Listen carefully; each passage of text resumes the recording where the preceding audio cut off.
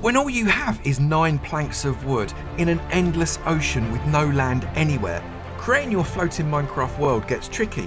And in hardcore mode, it's even harder. Can I survive to make something awesome? Well, let's find out. It's RaftBlock Hardcore 100 days, I hope.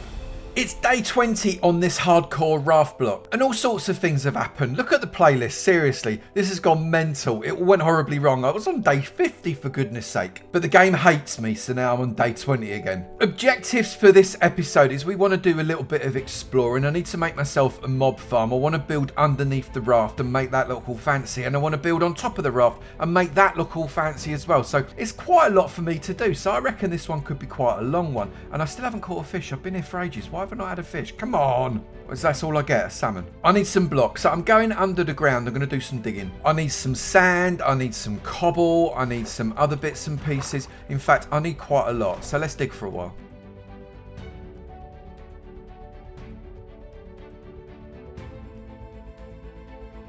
And on day 21, I decided I needed a lot more wood as well. And I figured I'd sort myself out with a little bit of spruce as well now. Now, I want to make some different types of stones, so rather than mess around, I'm just going to make myself a stone cutter quickly, because I think that's probably the quickest way of doing it. Bang it on there, and then in there I could be able to make myself some stone brick, and more specifically some chiseled stone. And for day 22, I was making up a load of stone, so as I can make up a load of stone bricks and chisel stone bricks. And I've got another barrel to fuel my barrel addiction, and it's still quite average. And by day 23, I had just about enough of what I needed. I've placed a few stone brick blocks inside of these blocks here, because this is going to be the start of where we're going to be building up. I'm going to go 1 and 2, and then I'm going to place one of those. I'm going to go 1 and 2 and 3 and place one of those. I'm going to go 1, 2 and 3 and place one of those. However, I am now quite high. I'm a little bit worried. If I do, where's my bucket?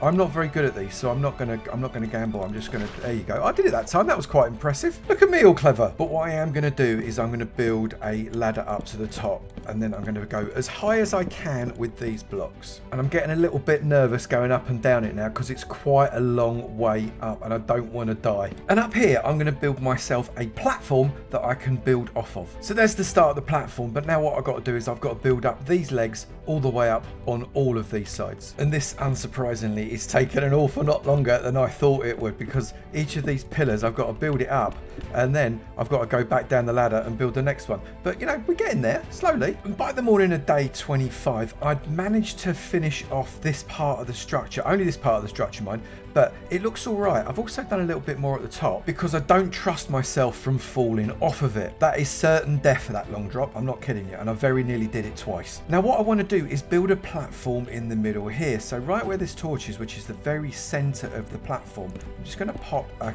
little block there so I know exactly where I am. And then I'm going to pop another block and a slab there, so it's like half a way up. It's a bottom slab. I'm going to get rid of that one. I'm going to place that bottom slab there. I'm going to get rid of the one that's underneath it, because I don't need it. I don't want to waste it.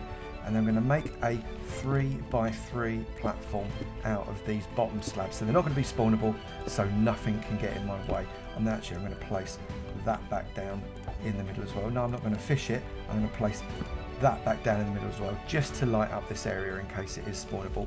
I'm then going to grab myself some stairs, and I'm going to place some stairs around the outside, but I'm going to leave myself a gap. That means I can get up on top of this, because I need to build a drop chute that is 22 blocks tall. But unfortunately, I need even more cobble so I can smelt it up and make more stone bricks, because I've run out.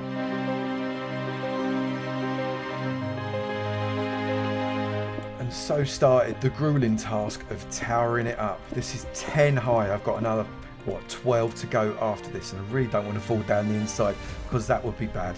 And now I'm at the top, I can build these out. I need to come out 9. So that's 1, 2, 3, 4, 5, 6, 7, 8, and 9. And I'm going to do that on all 4 of these directions. I'm going to run out of stone again. This is terrible. And just as I was coming for some more cobblestone, oh, hang on, there's water there. Let me get rid of that water. Let's pop that. I opened up another part of possibly the same mine shaft. I'm not entirely sure. So I'm just going to light it up, and I'm going to have a bit of an explore. because I wonder whether or not there could be some more treasure down here that might be worth having a look at. But I managed to block myself off with lava, which wasn't really the brightest thing to do, but I did it anyway. I guess this was the shortest mineshaft adventure I've ever had, this particular one. Although while I was exploring, I did find another opening. Whoops, but I almost fell down a hole. I didn't realise. Let's just block that up with gravel, because then I can. Right, looking this way, doesn't look like there is any mobs on this side, but oh, this is another rubbish one. It's all underneath me, isn't it? I'm going to get all of this stuff, and also I'm going to collect up all of these lovely things, because I'm going to use those for decoration a little bit later on. I thought I'd come down just to have a little look, see if there was anything worth battering. So but I still can't work out where the grumbling is coming from. So I'm just going to fill up that hole, because this is just another rubbish little thing as well. There's got to be something worth having around here somewhere, surely. Just got to dig around a bit. Well, I found one of them, so I'm going to hit him a lot, and I'm assuming they're all behind this wall, all the growlings. So is there any more? Yeah, there is. Let's just keep on bashing. Oh, there's a few more, but they can't actually get to me because of these, look. So let's just bash them a lot with the sword, ideally, not the fishing rod. Also, we've got a creeper. The creeper can explode. I don't mind a creeper exploding. So I got more stone, turned it into more stone bricks, and now I'm up on day 27 building out this thing. So I'm going to come up and widen this up so as that's like that. And then what I can do is I can trim this around all the way down. No, not there. There.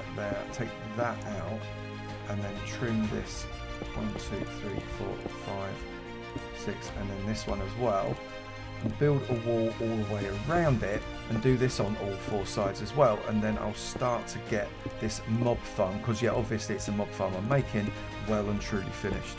So I've got most of this tray bit done. All the trapdoors are now laid out, so I'm going to open up the trapdoors. Now I've left myself my escape route just over there. You can see that I've got to work out how I'm going to get down that as well, because I'm not entirely certain. I'm going to pop these all down. I've got them 3 wide. Now normally you'd only do these 2 wide, but I do them 3 wide because then I've got a 3x3 hole in the middle here that the water flows over, and that means spiders do fall down rather than climb back up again. You've got a fighting chance of actually getting some spiders in your mob farm, which is always a good thing. And then what I'm going to do is I'm going to place a water bucket there, a water bucket there. I'm going to refill both my buckets from the middle, because that is an infinite water source, and do that on all 4 sides. And obviously I've run out of stone again. I've got to go and get some more. What is it they say about failing to plan?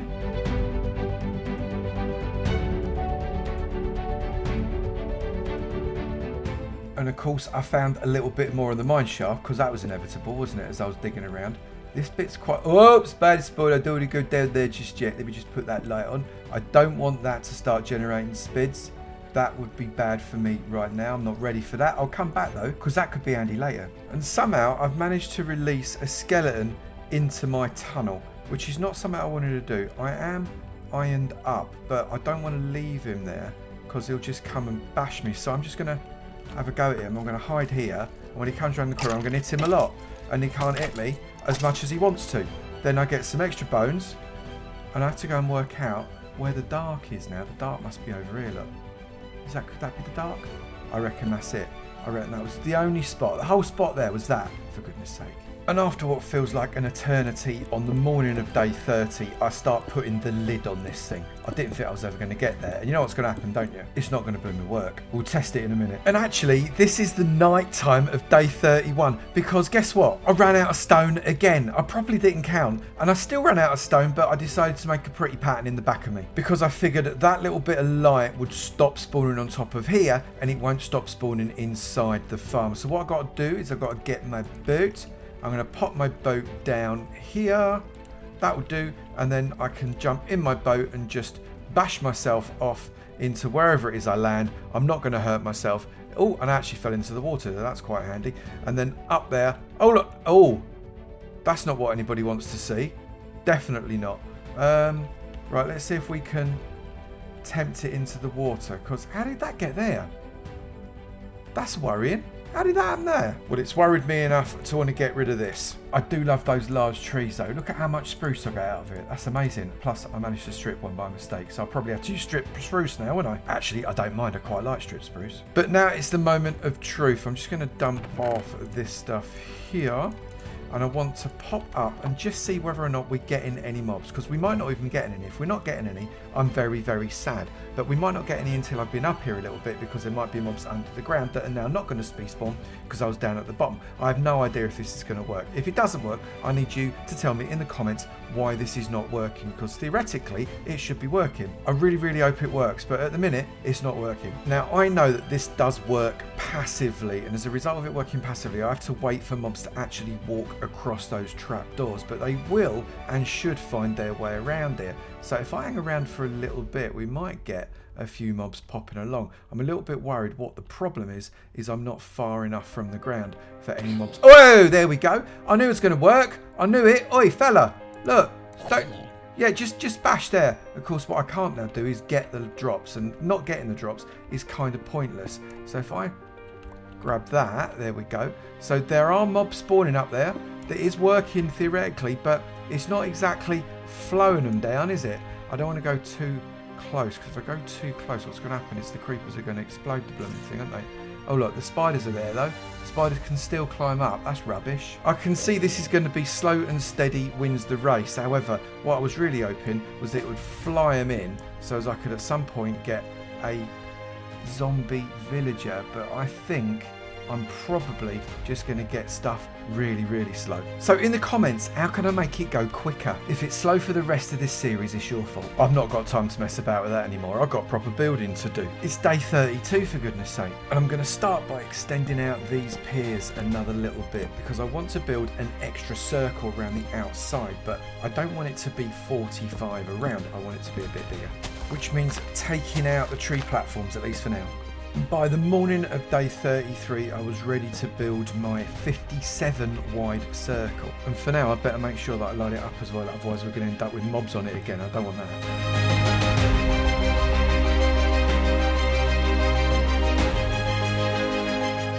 By the middle of the day on day 36, I'd managed to build out a platform with loads of space on it, and I incorporated some of this oak to give a different sort of colour, because to be honest, all of that brown just looked a little bit too flat. But now I've got to stop it from being just a platform. I need to make it into something. So I think I'm going to get some farms out here. And obviously for that, I needed more stone. I love banging through this stone. I should probably do a real big stone session.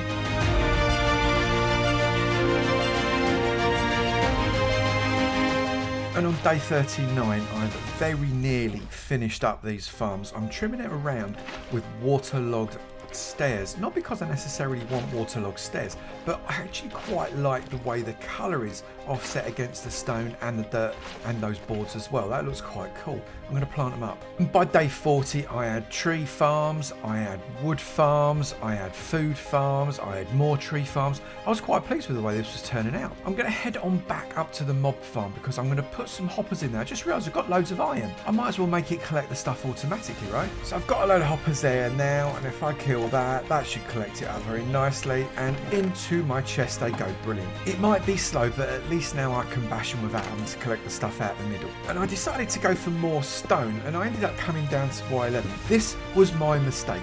I'd been mining for all my stone at about Y20. I have no idea why I'd done that. I'm an idiot. But now as a result, I'm going to get some more diamonds, because frankly, I'm bored of being in iron. And having my first iron pick really, really makes me feel a whole lot better about myself. And now I feel a little bit more diamonded. Look at those leggings and boots. I feel so much better about myself. I'm going to start building these walls up. One more high so as I can bring a ceiling across, and then start the second floor. And I reckon up and down by this ladder should work all the way up to the top. And seeing as it's day 42 already, I really need to get a wriggle on. And I've started building up the second floor here, and I'm going to strip a load of this spruce wood. Of course, what this means is I'm going to need a load more spruce wood, but for the time being, I'm just going to strip this first layer, and I can start to detail the bottom layer, get all of this flooring, because I think I need to enclose myself and start to build up this structure, so this structure kind of gets consumed. So what we've got is the mob farm kind of on the roof. I found another barrel. Let's have a look. I'm really excited. You'd have thought by now, really, I would have learnt to live with a disappointment, wouldn't you? Because that's even more rubbish than the last one. I am going to wean myself off of this addiction, I'm telling you. I'm going to need so much wood for this. It's ridiculous.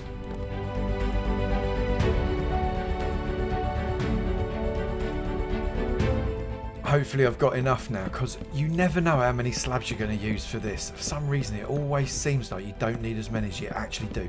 I'm getting through stacks and stacks of them. This is looking alright. It's protected from me falling down. I made it a mezzanine because I nearly ran out of slabs, but I can get down dead easy up and down this ladder like that. Back to my underside. Got to make sure this is properly lit up. I think it probably is. I don't want anything spawning down here, but I think I can now start to think about moving this stuff because it's in the way, developing this out so as it's got better storage, and then developing a sleeping area up at the top. And I know it's never good to do sleeping up at the top, but come on, I need a little bit of room at the bottom, don't I? So this should be perfect, and I can make this living. I can build up all around this wall here, and then I can do another floor above this as well, which is going to mean a whole lot more choppy downy treey stuff, and this one will be the first. So I spent the next few days gathering resources, mostly wood, collecting barrels for what they're worth now, and reorganising the entire storage system of the base so I can keep more blocks. I also made an auto smelter section along one wall so I could try and speed up that process too. And before I knew it, I was at day 50. So we are halfway through this 100-day challenge, and I think it's not too bad so far. I've managed to get myself a nice living area at the top. This wall is starting to grow. The trees are also starting to grow. Down here, I've managed to organise things quite nicely, I think. I've got some automatic smelting. Yeah, I grant you I've got to put the fuel in manually, but everything else runs through on its own, so I can just put a load of fuel in it. I've got everything labelled up. It is looking pretty smart. And I've also got plenty of resources to be able to build the next stage of the base. So I reckon we're going to stop that there. Day 50, not too shabby. We had quite a decent time on this one. If you're enjoying it, please do let me know in the comments below if you want me to do the next 50 days. That'll be fantastic because I'm really enjoying it. And obviously do the likey, subscribey stuff as well if you haven't already. And I'll look forward to seeing you in another video. You take it easy now. Bye.